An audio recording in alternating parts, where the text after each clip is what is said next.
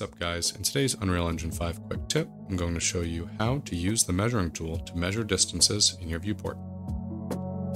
First, we'll change the camera mode from perspective to top view, and it is quite simple to measure between two locations. I use the middle mouse button and I click down, so I click with the middle mouse, drag, and then I can see the distance right there in the middle between my two locations. So here I can see it's a little challenging because the text is small, but the distance between these two locations is 5,000 units. And that's how to use the measuring tool. Hope you enjoyed today's video and stay tuned for more Unreal Engine 5 content and tutorials.